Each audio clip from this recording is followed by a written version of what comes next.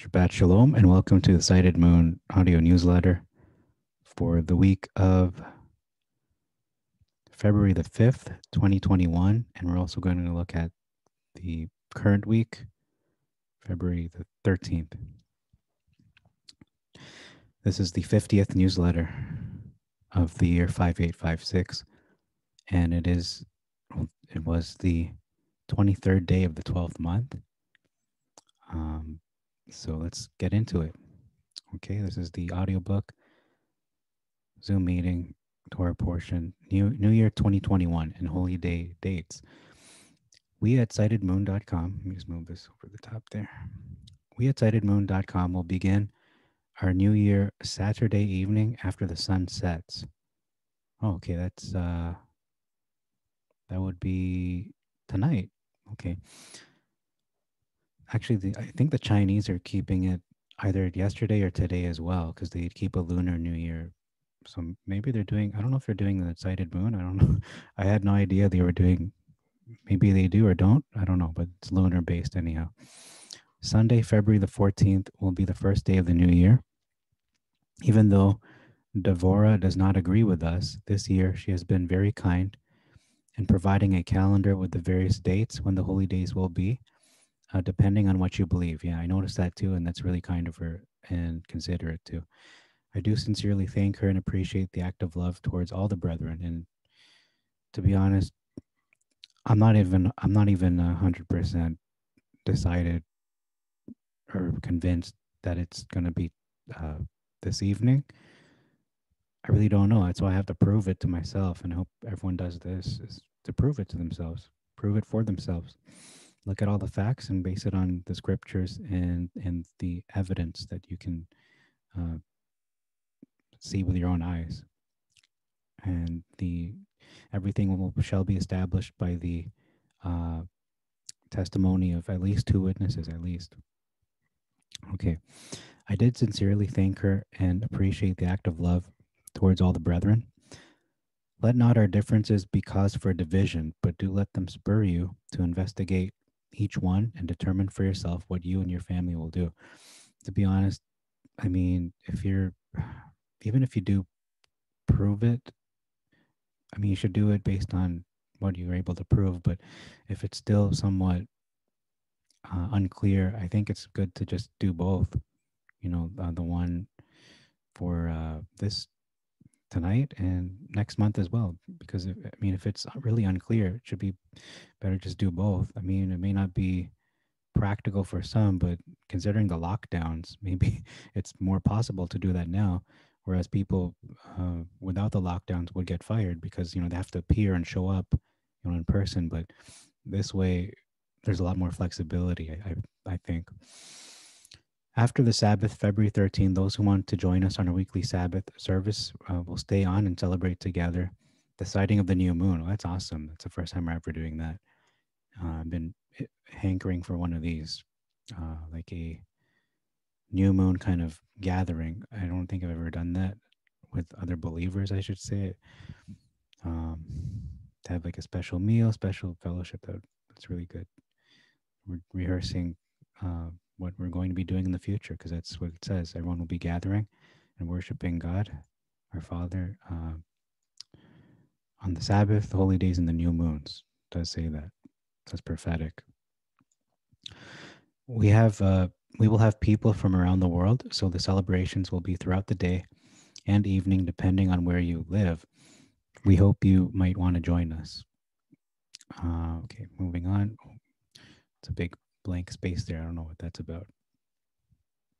This year, our New Year is going to line up with the Chinese New Year. When I saw this, it got me spinning to see if I could find a common history. Why do the Chinese keep the beginning of the year at this time?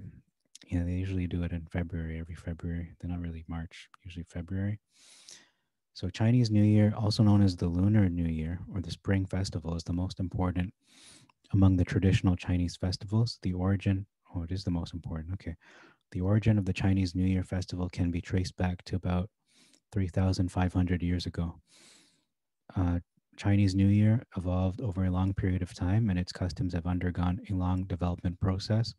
I actually have a video about ancient China and the Torah and the Bible, and it's kind of shocking. A lot of their ancient beliefs kind of line up with Genesis and the flood and a lot of Torah principles. It's really shocking because looking at the way they are now, in terms of, I mean, the present government and how they banned religion all across the board, or at least, the good religions.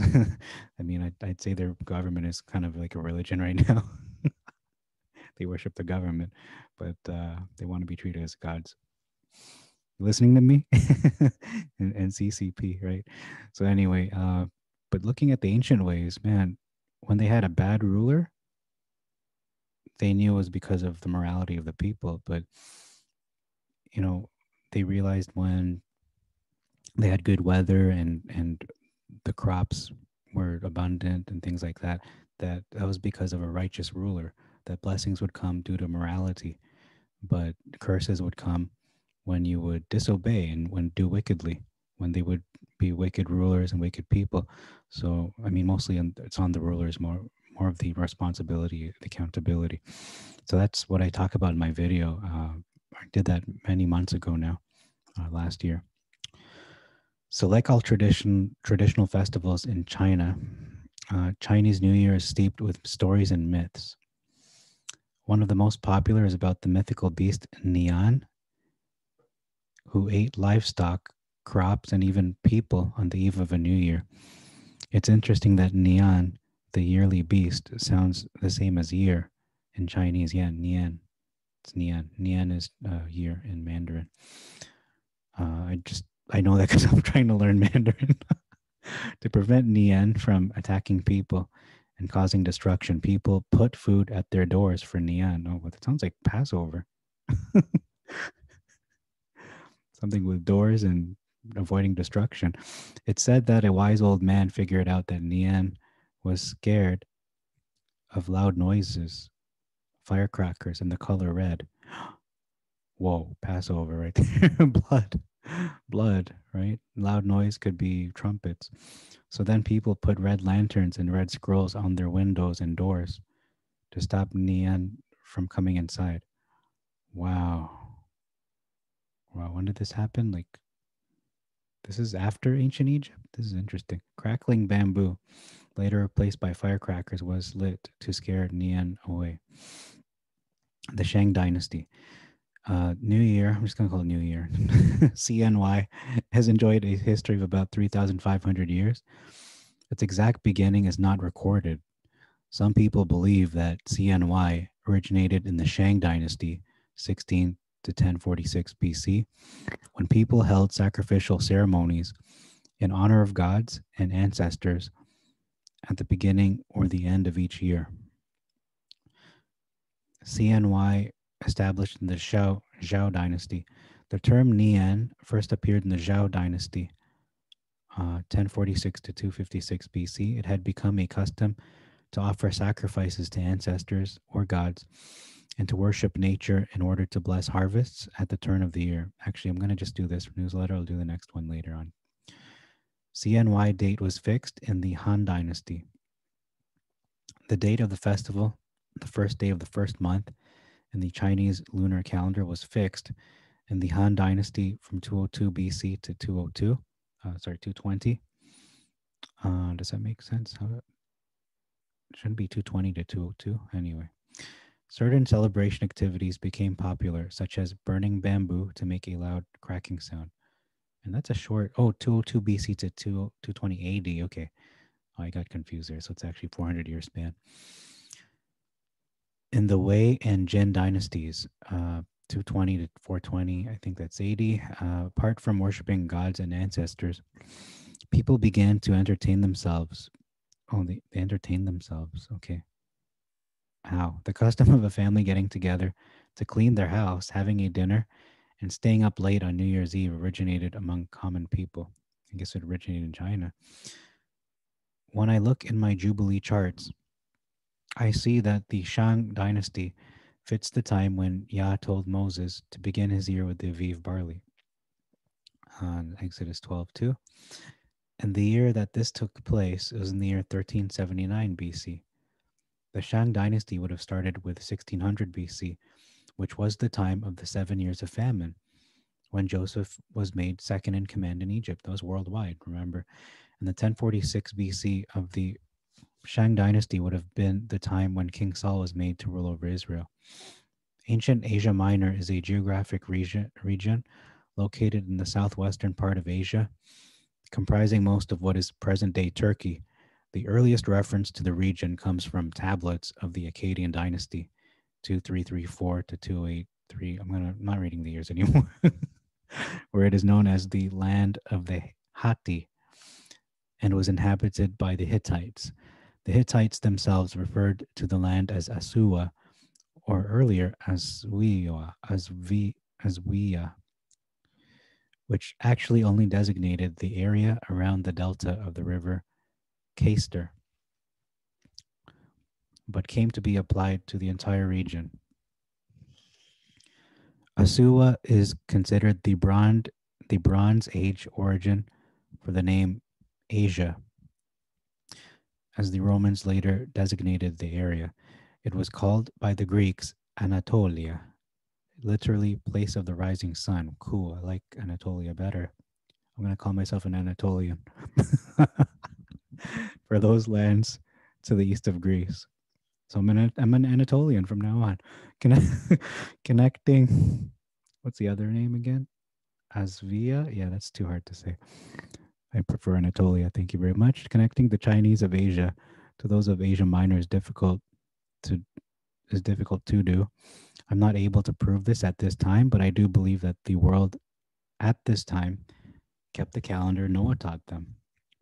As they migrated away from the Middle East, they had to develop ways to recognize when the year began. Yeah, good point. So I guess they'd use the moon, which was what we were using since the very beginning. And the Chinese seem to have kept it to some degree, and also the majority of the Islamic nations too.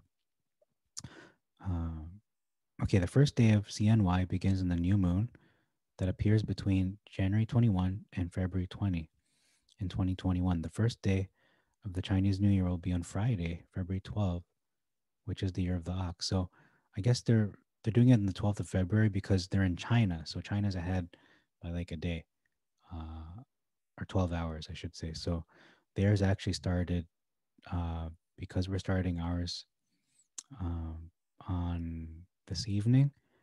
So they started theirs, yeah, Friday. Interesting. I guess they are a day behind or ahead or something, a day early. CNY is one of the most important holidays. Okay. So it's influenced New Year celebrations such as the Losar of Tibet and China's neighboring cultures, including the Korean New Year, wow, and the Tet of Vietnam. It is also celebrated worldwide in regions and countries with significant overseas Chinese or Sinophone populations, including Singapore, Indonesia, blah, blah, blah, etc.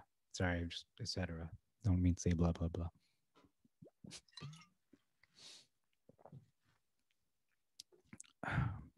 There's much more research to be done on this amazing new subject.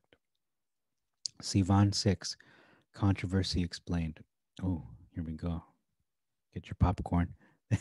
This year, questions are already arising about which day is Passover and then which one will be Wave Sheaf Day. The answer is simple. If you take the time to understand this week, oh, understand this week, so I guess now, when you apply modern thinking, such as Passover being on the 14th or at the end of the 13th, then you get the confusion. Okay.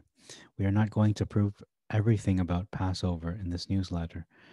We have all of those proofs in our archive section of our website. We are going to focus on one aspect for this week. Once you understand this, then you will know when Wave Sheaf Day is.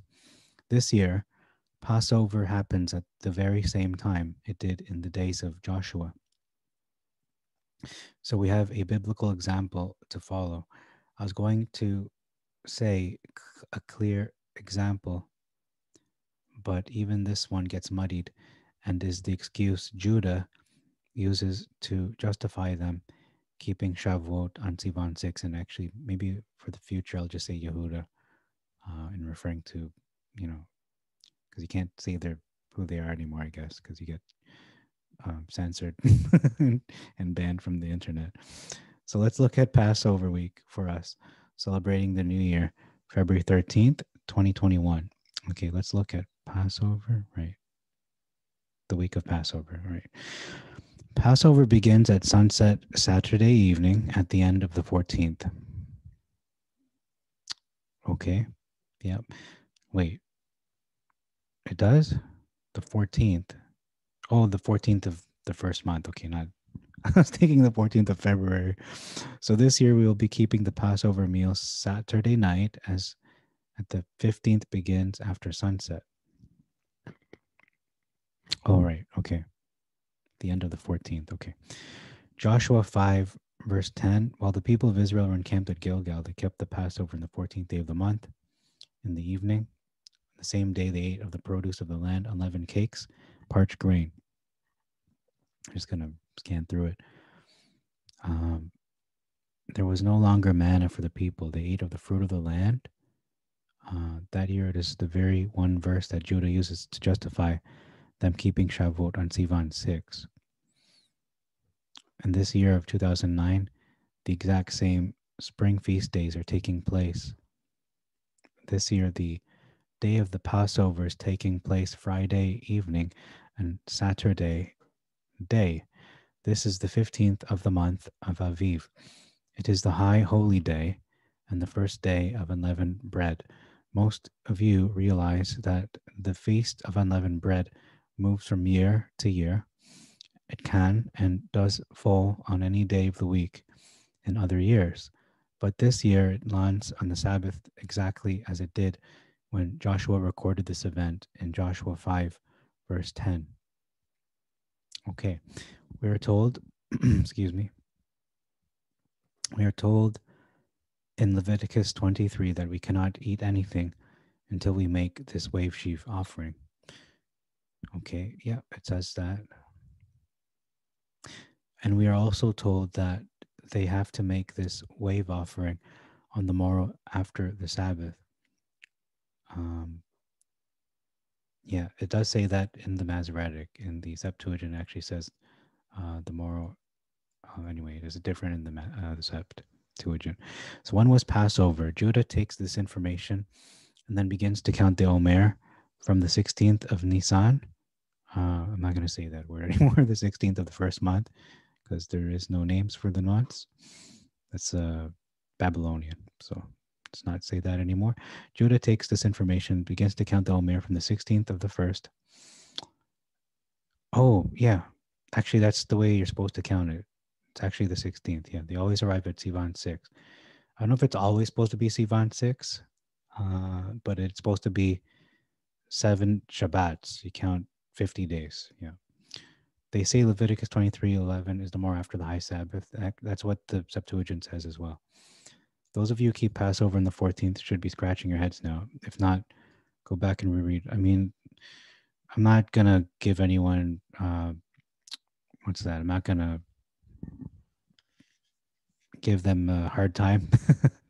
Whatever you believe it. Just prove it. And if Yah lets you understand it, you do what he gives you to understand. So if he makes you understand that it's that way, that it's the Sabbath, not the holy day, then so be it. But you know, let's just be very honest. Let's just look at it. Let's look at it right now. That's important. Like prove all things, right? Like it's not just say it, not and you know not do it. So let's prove it right now. Leviticus 23, verse 11. That's where it is anyway. Uh, I don't want to just sit here and pretend like I don't know when in fact we can look it up. But I mean, you know, it's up to you and your relationship with Elohim, with Yah, to decide. Okay, how am I gonna how am I going to determine Shavuot? Because we're already very much sifted like wheat. We're sifted and divided into smaller and smaller factions. Those who keep the feast days, that's a smaller faction. Those who keep based on the new moon, visible new moon, that's also a smaller percentage. And then those who keep it based on the Aviv and, different quantities of the barley, that's even a smaller portion than those who keep it based on what it says here, right there. He shall lift up the sheaf before Yah to be accepted for you on the morrow of the first day. What is the first day? The first day is the day after the first day of unleavened bread. That's the Hebraic understanding. So, and this ties in with what Yeshua said, that he will rise again on the third day. What does the third day means? It means 3 days. 3 days after the first day of unleavened bread, because you cannot have Jesus Christ rising up after 3 days and 3 nights and it still being the third day. Think about that. It would actually technically be the fourth day. So is Jesus Christ lying? No, he said the third day. So he meant, and that was widely understood in that time by majority of the people observing the feast, Israelites and whatnot, that the third day and the first day mean the first day of the count to Shavuot, which is you count 50. It says right here. Where is that? Count 50. It says you will count 50. Number to yourselves 7 full weeks, right? Yeah, 7 weeks. Rather 7 Sabbaths. So it means it's pretty much the same thing. But it says here, until the morrow after the last week, you shall number 50 days. So until the day after the last week, you shall number 50 days. And shall and bring a new meat offering. So we do have to count 50 days. And again, depending on whether you think the Masoretic text is what Jesus Christ used, which came again 400 years to 1,000 years after he died. And remember who are the people translating it? People who were denying he even was who he said he was, and denying that he was resurrected, and censoring him out from prophecy. Or do you believe this text, which was the actual one that Jesus Christ had when he was alive, that Yeshua had, and his disciples used, and the early New Testament believers used? This is based on what Moses had written. It was only translated in Greek. The original was destroyed when the temple was burned down. We have no, this is the only remaining, this is how it exists today in the Greek language, unfortunately. But, that's the way Yah made it. He made it to be this way. Not that you cannot reverse translate it back into Hebrew. You could, if someone really wanted to, they could translate this back into Hebrew if they really wanted to. But I don't have the know-how to do that. That would take someone of greater expertise in linguistics. So he shall lift up the sheaf before you. Yeah, again, on the morrow of the first day. What is the first day? The morrow of the first day. Okay, so the first day of unleavened bread. The day after that, that's when it will be done. Not the day after the Sabbath. It's not always Sunday, but it's because of our Roman Catholicism and Christianity that's rooted in the Roman Empire. We think of Sunday just being the special day, but it really has nothing to do with Sunday. It has everything to do with the first day of the feast. So anyway, it's my little thing there. I just wanted to prove it because you're supposed to prove all things. So either you believe it or you don't. But anyway, whatever you decide, you do it based on how your conscience and the Spirit convicts you. So when was the Passover? And I did a presentation on this last year on, I called it emergency something urgent, the third day. It's about the third day, and it's a picture of Pikachu saying, it says, Jesus Christ says he will rise on the third day. He rises on the third day, disciples. Yeah, because how could that happen if it was supposed to be after 3 days and 3 nights? Doesn't make any sense. It wouldn't be the third day, it would be the fourth day. But he's talking about the third day that was widely understood to mean the third day of the count, 3 days after the first day of unleavened bread. That's what it means. Okay. Anyway, back to the newsletter. It says here, when was Passover? Okay. I'm kind of lost here. Sivan 6. Okay. Judah takes this information, begins to count the Omer from 16th of the first month. Okay. From the morrow after the Sabbath, I read that already. Okay. So again, it really depends on what version of the scriptures you're reading. And, that's my personal mission in life, is to do this, search the scriptures and to prove what are the significant differences that are going to be very important for believers. So, I mean, it's up to you. Everyone has a choice to make, whether they accept the truth of God or not. You are to count 7 Sabbaths on the morrow. After the 7th Sabbath, you're to keep for Shavuot. So, and it says Sivan 6 can end up on any day of the week in many years. Yeah, it's actually true. It can. If you're counting 50 days from whatever day the first day of unleavened bread is, the day after that could be any day of the week. So, I mean, yeah, that's kind of reminds me of how Elohim works, even with the.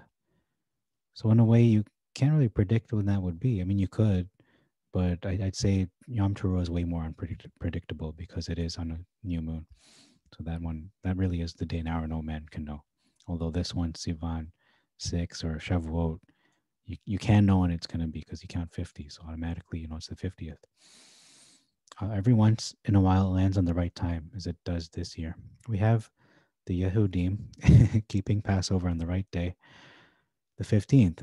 And the Bible in Yeshua 5 shows us it was the 15th because the morrow after is the wave sheaf day. And this is the day they no longer had manna to eat, but they ate from the produce from of the land. But when they make this error and begin to count the Omer from the 16th in every year, okay, well, again, personally, I believe they actually have it right. That's one of the few things they got right. Add to this the fact that over time they changed the fall holy days and postponed them. Yeah, I agree that is wrong to do. There's nothing in the Torah says to postpone the holy days. Nothing. This is the Hebrew calendar that many of you follow, the Hillel too. If this is okay to keep, then it's also okay to keep Sunday or Friday as the weekly Sabbath. Yeah. I mean, some people keep Friday. I won't say who they are, but the children of Ishmael. If it is wrong to change the Sabbath to other days, then it is just as wrong to change the holy days to other days by counting wrong or by postponement rules or man-made takanot and ma'asim of the Pharisees. Yeah, those are wrong. But if it's in the Bible and you can prove it, then it's not wrong. Like, I mean, that it's in the Bible and Yah says it. But if someone says in the Bible, but it's not Yah, then probably isn't right. It's their own opinion. I mean, if it's not Yah inspired. The Takanot and Masim are the laws that have been added to the Torah by the sages. So these are of the Pharisees, and the Masoretic text is of the Pharisees. It is. Do your research. And because of these rules, they have fallen away from keeping Shavuot and the fall feasts at the proper time. Okay. So yeah, it's important to realize that. I don't want to say it sarcastically, but it's the truth. The Pharisees were the ones who developed. Those who branched out from the Pharisees, the Masoretes, developed the Masoretic text. And as we know, they were enemies of Christ. They're enemies of Yeshua. They did not follow him. The majority of them did not follow him. Only the ones who did so in secret. And they are probably, just far and few, like what's his name? Nicodemus. And maybe some of them ended up becoming Essenes. I don't know. But the fact is, the followers of Yeshua, of the Mashiach, were using the Septuagint. That was their scriptures. So that's that. Okay, it is because of modern Takanot and Mahasim So we have the current trouble with determining when the barley has to be aviv and by, and now many brethren will keep the holy days for this whole year 1 month later. Does it matter? After all, they have their heart in the right place. Yeah, I mean, they're accountable for what they do. And I'm sure if they knew the truth, they would probably change. But again, it takes work, takes effort to prove these things. And you can't just be lazy and go, okay, I accept it, and not look it up for yourself and prove it. Again, I ask this question that I've asked many times now. Why did Yah allow um, 6 million Yehudim to be slaughtered in the Holocaust of WW2? Oh, I shouldn't even say the H word, actually. And the hollow, it's a kind of called the hollow, the hollow. I'm saying it because they were not keeping the holy days. Ooh, I don't know. I don't know if that's true anymore. If that's the reason why they were, I mean, it's because those people did it. They decided to do it. I mean, we can't blame God for everything. I don't know. I don't know. I'm sure they were punished for that in some ways, but I don't know if that's really the prime reason. It's speculation anyway, so I can't say it's right or wrong. Why do people think Paul was talking about the laws of God? Okay. Yeah, it was the Takanot and Maasim, so it's Mark 7:8. It was the Takanot and Maasim that are added to the Torah. That was done to protect the Torah, but in fact causes the brethren to be led away from the truth. So there's more verses there. Now something else for you to consider. You are to keep the days of unleavened bread for 7 days. Okay, yeah, agreed. When we go back to Exodus, we are told some more details. We are told to kill the lamb in the 14th, toward the end of the 14th. Yep, agreed with that. You eat the lamb at the end of the 14th and the start of the 15th. The 15th is the Memorial Day. Yep.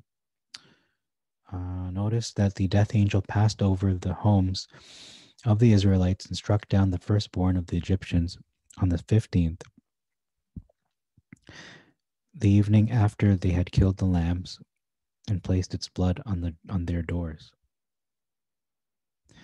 Then as they ate the meal, the Egyptians died. This was on the 15th. Okay, the Egyptians died. Yeah, wow.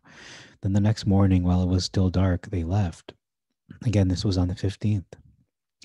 You are to eat the Passover meal with unleavened bread. Note this commandment. You are to eat unleavened bread with the Passover meal. And you are also commanded to eat unleavened bread for 7 days, not 8. Yeah, good point. Not 8.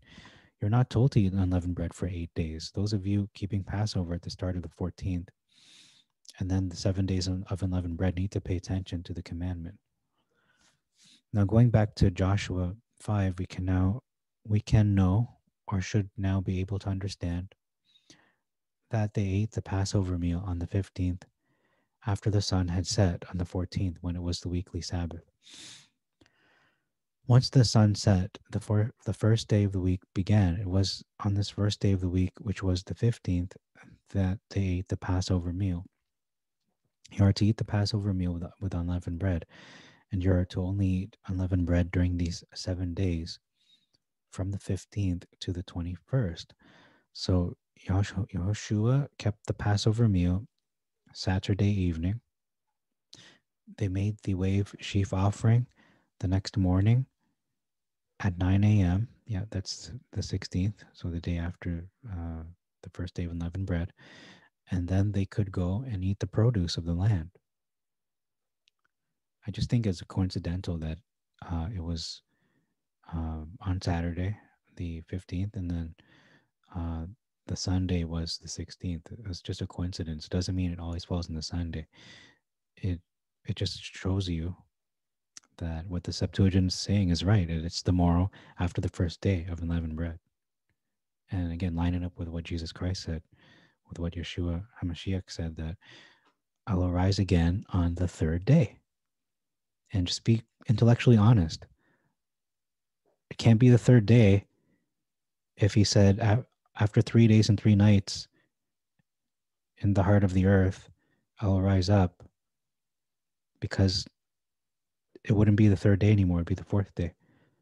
So we really have to get that right. And there's also the road to Emmaus. We have the account where they're walking to Emmaus, and Yeshua was disguised and spoke with them and was asking them, "Oh, what's going on?" And they said, "What do you mean, what's going on? Don't you know that this is what happened?" And even and they even said the timeline. They mentioned that, and this is the third day since that has happened. So how can that be? What are they talking about? This is the third day. So they have two witnesses there. You have two witnesses. It's not just what Yeshua said; it's also what these men said, walking to on the road to Emmaus. And there are other witnesses as well. So anyway, that's all to say there. Comments. Let's read these really quick. All right. My calendar says Saturday is the 13th. Is Passover and Saturday evening or 14th February? Okay, yeah. Yeah, I think because they're a little, it wasn't clear to me either. That's why I said, oh, he meant the 14th of the first month, not February. You have stated the wave sheaf day must fall in the Feast of Unleavened Bread. Could you give verses that say that? I mean, it does. It just automatically does since the wave sheaf is the first day. It's the morrow after the first day of unleavened bread. So it's kind of, it's impossible for it to not be during unleavened bread if it's the day after the first day. Um, Again, are you using the Masoretic text or the Septuagint? That's going to be the big differentiator there. I think some of the confusion when reading, yeah, that's what I said too. I guess a lot of people got confused, not just me. All right. All right. What is this? Why not follow truth rather than error? Okay, so they're trying to say that, yeah, they're trying to say that it. Why did they keep it on a Monday at one point? Worldwide Church of God. So anyway,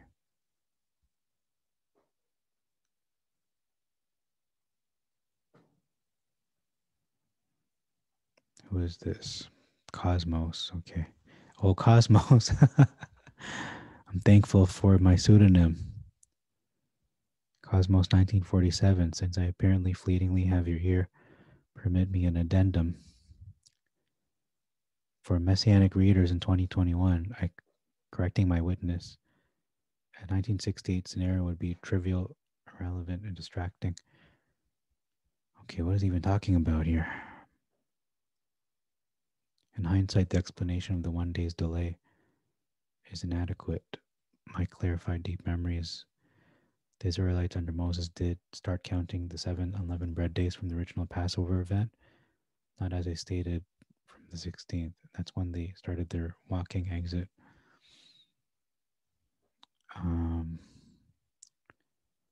Monday Pentecost was HWA's non-rabbinical eccentric misinterpretations the day after, and when the day of Pentecost had fully come, and his temporary intimidated evangelists. Yeah, I mean, they did what they did, but I mean, if they really looked at the scriptures, they would prove through the scriptures, not just using something out of scripture. Shalom Joseph. Yeah, okay. A lot of people got confused with that. It was really a stumbling block. Man. Thank you for your input. Okay. From the beginning of time.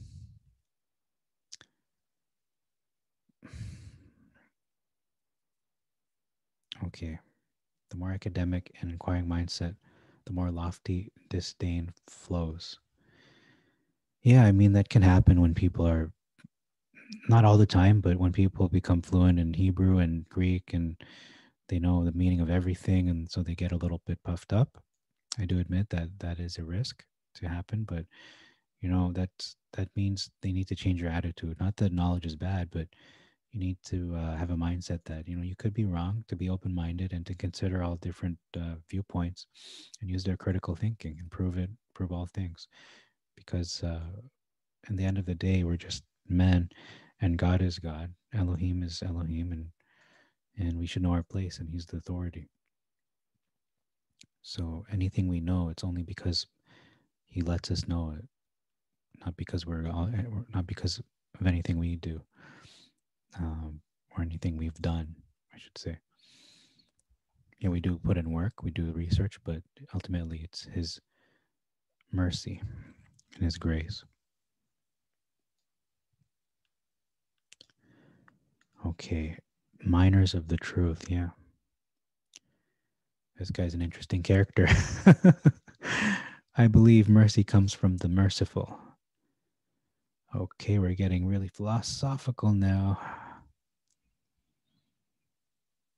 I mean, this person is definitely searching for things, and he's obviously reading the newsletter, so he's not completely, I wouldn't say he's just antagonistic for no reason. I mean, he's just trying to prove all things, it sounds like, but I don't really know him too well, to be honest. So I can't really say, but at least he seems to be reading.